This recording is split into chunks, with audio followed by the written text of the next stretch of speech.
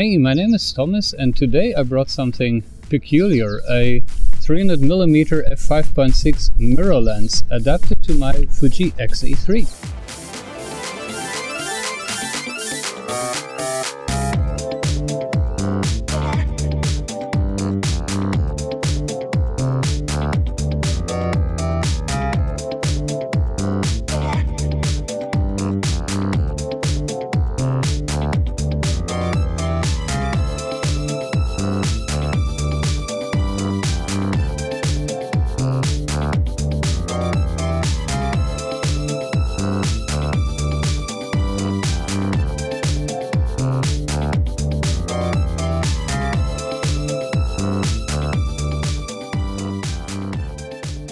So this thing is called a Hanimex, made in Japan. Hanimex, of course, that was just one of all these import-export companies. This one's funded by Jack Hannes in Australia in 1945. But many other companies like that exist that just bought lenses from China or Japan from various factories and then sold them throughout the world. So I've seen this lens as a Spirotone and many other names. It's a 300mm f5.6 and it's a mirror design. That means the lens itself is like maybe 6 centimeters long only. All this is just adapter. It comes with a so-called T2 mount, as many of these lenses do. T2 is a standard similar to M42 but different, and it's designed that you always use an adapter for your actual camera. So in this case I've got a T2 Fuji X mount adapter on it.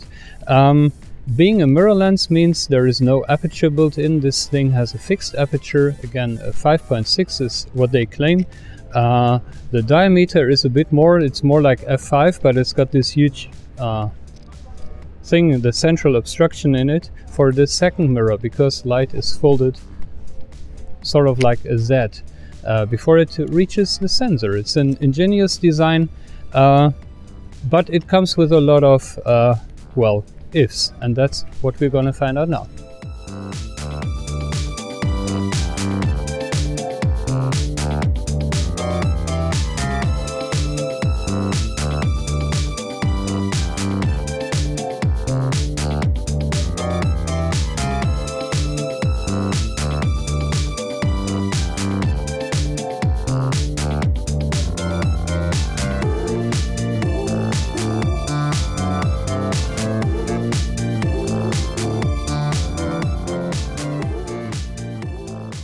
There's not a lot to say about the handling, because this lens has got focusing mechanism and that's it.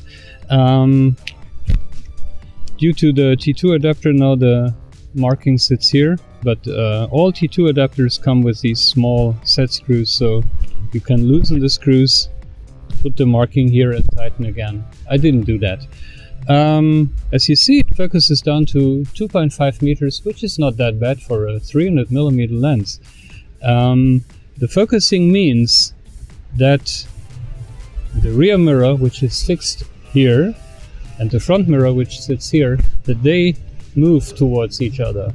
And that means that the quality of the image will suffer when you focus close, because the optical design is designed for one specific distance between the two mirrors, but if you change that distance, you will have a compromise in terms of optic quality.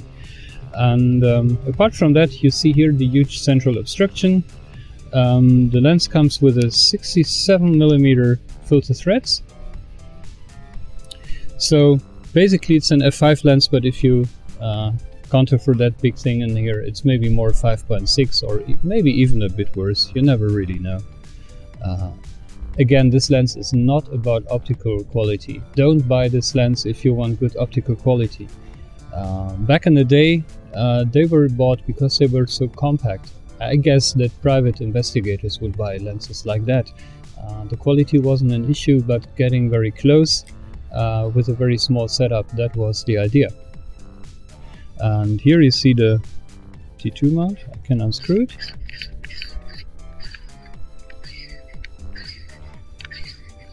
I have to edit this part.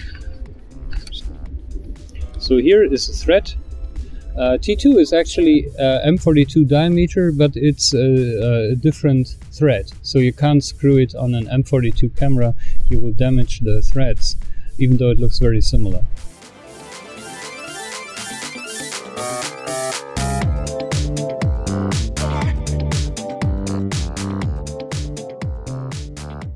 These lenses have a very bad reputation when it comes to optical quality, and yes, there is a reason for it. The images are soft and there is no contrast whatsoever. Yeah, you really need a digital camera to make this thing perform, because if you take a picture in RAW afterwards, you can adjust contrast, colors and everything until it looks reasonably well. And the second thing is focusing is hypercritical. The tiniest amount of moving the focus ring already means the image is completely blurred for a reason. I don't know why they are so sensitive here. But anyway, I'm gonna shoot. There's a statue. And I'm gonna shoot that from here. And use your viewfinder, that's better.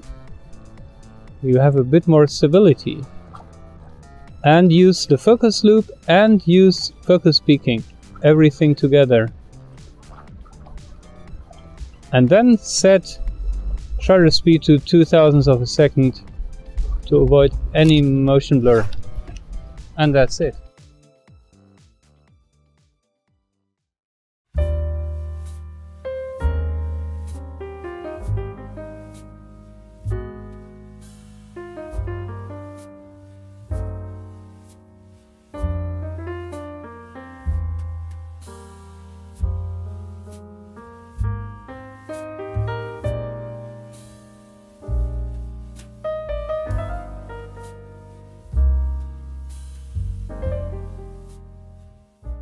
These mirror lenses are known for their donut bokeh because of the black central obstruction. The bokeh balls are basically a picture of the front lens element, and here it's got a big central obstruction, so you get a donut.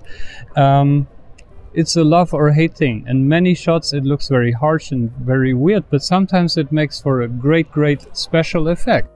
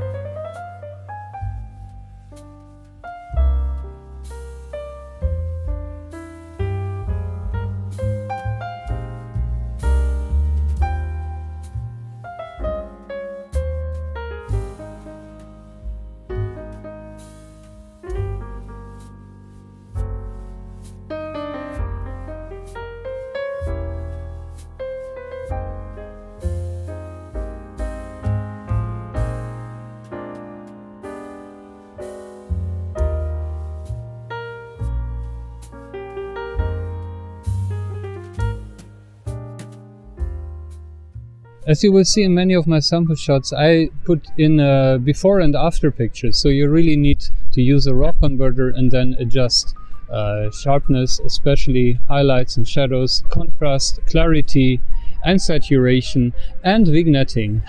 That's what I did, and then these images look quite good.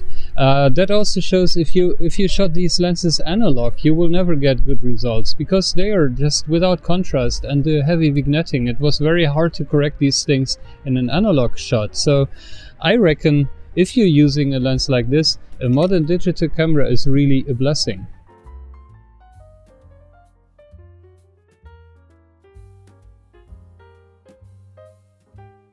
Time for a verdict. Well, if you're looking for a sharp, small telephoto lens, walk away. Get a kit zoom lens instead. For Fuji, for example, get the 50 to 230 zoom lens with autofocus, with stabilization, much better image quality. Don't buy this lens. If you're looking for any kind of image quality in, the usual terms like sharpness, contrast or whatever, don't buy this lens. Yes, it is super compact, but that's the only thing to it. Apart from that, it's just fascinating. I mean, incidentally, this is 67 millimeters diameter. That's actually HO scale compared to the Mount Palomar mirror telescope in America, which is a 5 meter. So if you've got a model train layout, you can use this to make a model of the Mount Palomar. But kidding aside, the peculiar optics can be great fun. There's a lot of character. You have to master it. You have to have fun and joy with this lens. If you don't, then it's the wrong buy. That's all to it. I reckon every photographer maybe has a mirror lens somewhere in his attic. Take it out just for fun. Don't expect anything, just experiment. That's what this lens is great for.